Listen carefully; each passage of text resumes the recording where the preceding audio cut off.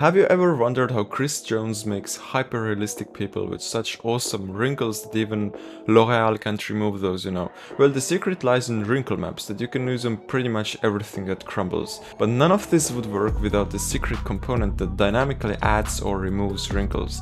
And these are stretch and squeeze maps. And today I'm gonna show you a technique that will up your 3D game, seriously. Here I have a tube, and if I move this I get wrinkles, or if I rotate this, basically this is really physically accurate, however we pronounce that. As you see, we get blue in the areas we compress and red in the areas where we stretch, right? And this is fully procedural, it is made all with geometry nodes, so let's get started, right? So first, of course, we need a little tube. How do we create a little tube? We add a little curve first, and we put this down here, and we add geometry nodes on this side here. We need just to add a little curve circle, so we add a curve to mesh. And basically this is the first step done. It looks like that. Pretty horrible, to be honest. To make this better, first let's of course rotate this handle here to create like 45 of an angle, and this looks like a cylinder, of course. And we also decrease the radius to something more reasonable, like for example, let's do 20 centimeters, as you know, that's my age. So in case of a face, you have displacement maps for faces, so this is already like pre-made. You usually don't find any like wrinkle maps specifically for pipes, so we have to recreate this our own. So to create our own map, we need a set position node to set the position of the points of the pipe accordingly. And let's say a noise texture. So we take a noise texture, plug this into the offset. This is like the most lazy ass displacement map you can do, but this doesn't work too well. Well, the reason is that actually we should displace outwards in the direction of normals. So normals, if you don't know, are basically things that point outwards from a surface like that. So it tells us in which direction the surface is looking at. For example, if I fill the caps, we also have some normals in the edges here. We take a normal node, right, and we put this into the set positions offset, right? Basically this becomes very, very large, and that's because we just displace everything by the amount it's already facing towards, right? But we have to control this, so I'm gonna add a mix RGB node.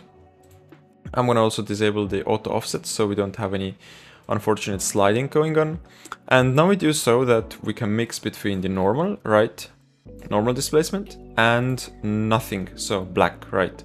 So this is the original tube, and if we put the factor up, we get 1, so it displaces fully. Now for this factor here, I want this factor to be not uniform alongside this tube. I want this to be more like something like that. So for example, I could use this noise factor here. I actually would like this to be more like squeezed together, more like ribbons. And you tell me, okay, I can increase the scale of this thing. Well, I can, but this doesn't still look correct. For example, in the wireframe mode, you see we have so little faces here that we have no possibility at all to get something decent out of here. So we need to set the resolution of the spline to be, spline means a curve. We need to basically make this just more high res, right? So we can add like resolution here. Let's add 300. So we have 300 in this direction and also 32 along this curve. I think we should add maybe 64 just for a good measure. And now you see the noise is really too tight here. Well, we can decrease the scale, right? We can do something like that. But the problem with this noise is that if I move this now, you see it is like it's not at all attached to the tube, and that's because this noise isn't attached to the tube. I mean, it's pretty clear because we are just currently using the world position as the coordinates for the noise texture, so it makes sense that this doesn't know anything about what this tube is and where it is. So let's use some information about the tube that we have, for example the index of the tube. So the index is just a number for each point. As you see, we got like a lot of those points here. Basically every tip here, every vertex gets one number, and that's why we have like a massive amount of those. Like currently, as you see down here, 19,000. So this means that we got like a really dense noise going on here. So I do so that I'm gonna map this like that with a map range. And I'm gonna map this, so from the maximum, with what is the maximum? It's currently something like 19,000, I think. Something like that. But this is not the exact maximum that we have.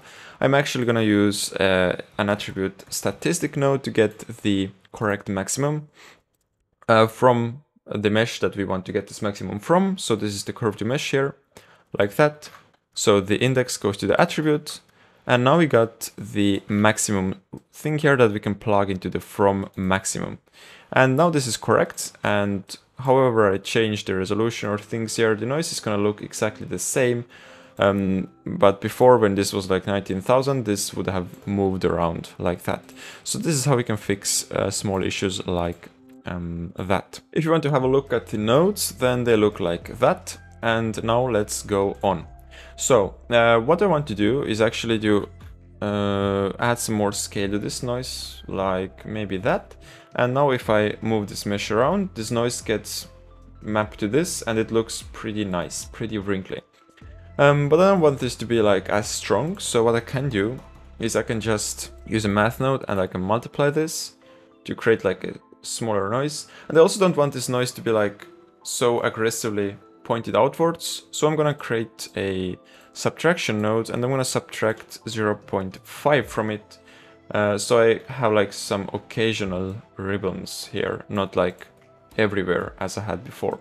And I'm gonna add some more scale. So now I just have to make sure that I only have these wrinkles where I actually need those wrinkles. But before that, let's make a little sponsor break. So this is sponsored by L'Oréal Paris, actually. No, it's actually not. It's sponsored by Skillshare. So if you want to get started with geometry nodes like from the beginning, I actually have a class on Skillshare, an amazing class, and it's on Skillshare, which is an amazing platform on its own. This class will teach you the fundamentals behind geometry nodes, and once you're finished, there is a whole world of classes on Skillshare waiting for you about graphic design, character design, concept art. I use it to learn creative things I'd like to know more about, such as YouTube storytelling by Thomas Taher, and sometimes completely new things as well. I'm pretty sure this is the best learning platform for all sorts of creative people. And you can access all of this for free because the first 1,000 people to use my code or link in the description will get the 1-month free trial of Skillshare, so go check it out. And now let's go on with this magical system, how we create those wrinkles. So the system is based on face area. So as you see, we have lots of tiny faces here. And if I move this thing together, I think you agree with me that those faces will get smaller, right? So for example, if I rotate that, we have smaller faces here and we have larger faces up here. So the question is now, how do you get the area of those faces and map this to a mask? Well, we can do this using nothing else than the face area node, of course. So we take the face area, and how can we view this face area? Because, I mean, I don't see anything here, and you don't probably also. So you're gonna drag this face area as the group output here, right? Now press N and open this side panel here, and under group, you have this area. This is a float attribute that's getting output. And we go to this modifier tab here and select output attributes and type here area. And this attribute is called area. I'm going to open a new shader editor window and select the material here.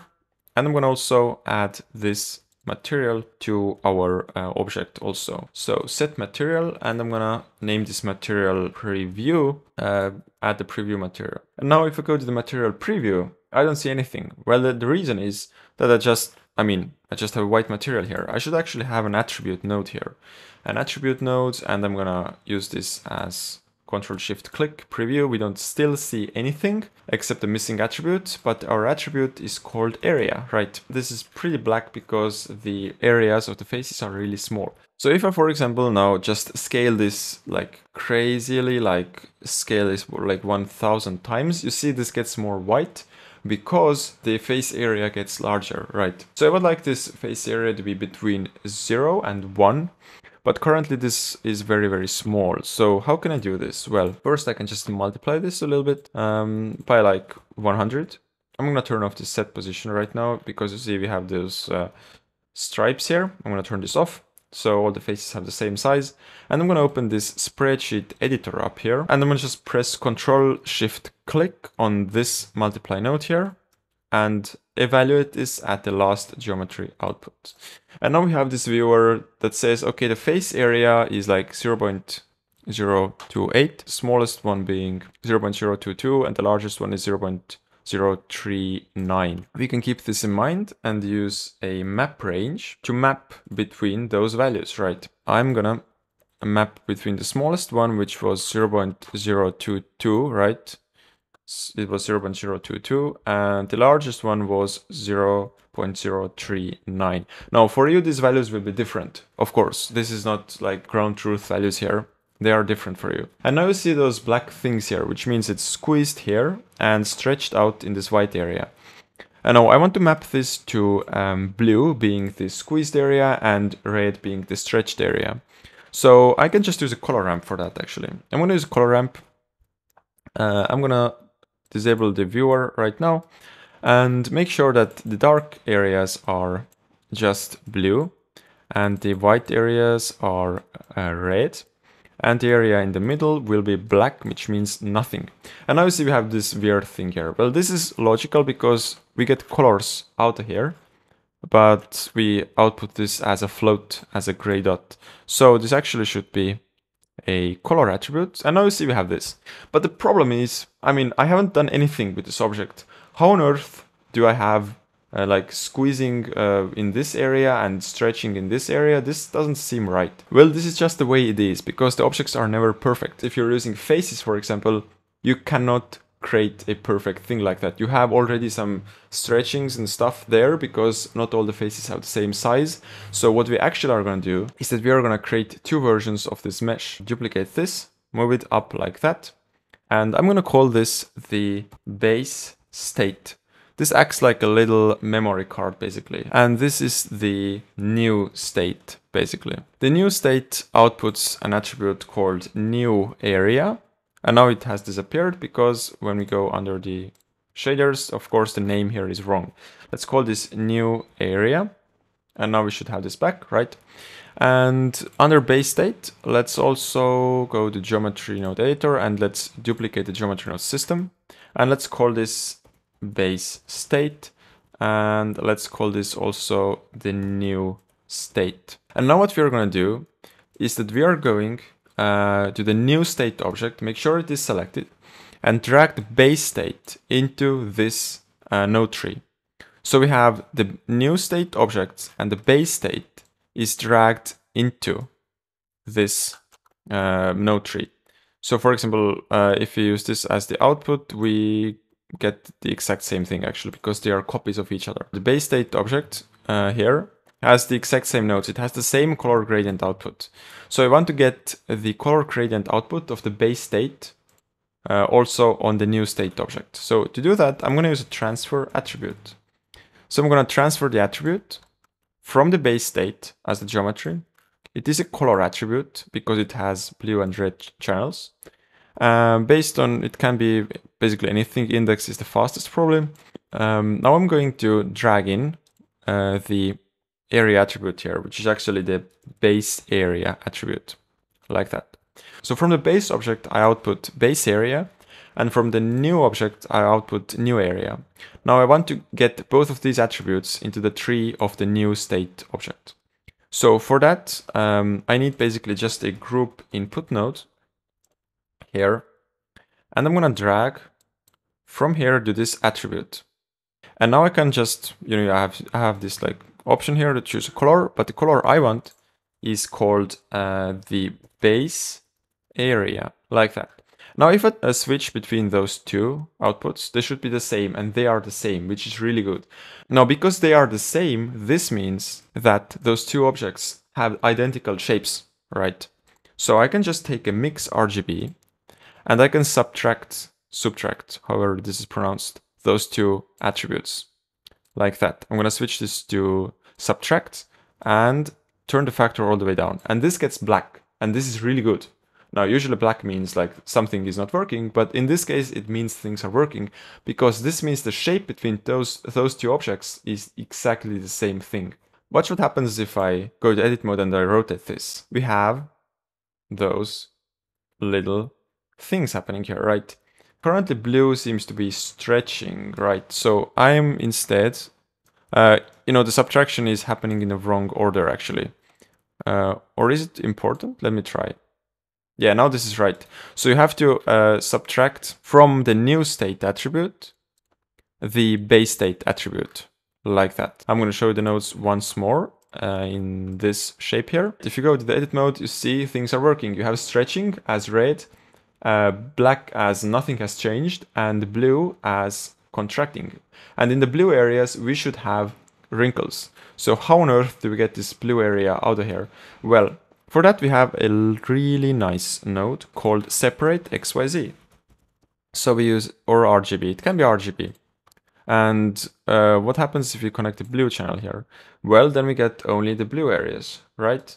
And if you connect the red channel here, then we only have the stretch areas like that. We are going to use the blue channel as something to control this wrinkle appearance, basically. So as you see, if I multiply the factor here with 0, I don't have any wrinkles. If I multiply with, for example, 100, I get a lot of wrinkles. So I'm just going to use the blue channel as the multiplication here. Now, if I rotate this, you see we have those, right? But we also have them in some other areas, and this doesn't look very nice. So instead, what I'm going to do is I'm going to actually use a color ramp. I'm going to show you how this looks. I'm just going to up the black here a little bit to create some more contrast. And now this should work. Yeah, it works, as you see. We have wrinkles only in the areas where this thing is contracting, which looks pretty nice. And this is how you create wrinkles. If you felt something remained unclear for you, come to Patreon. There is everything you need to accomplish this project. So see you on Patreon and have a nice day.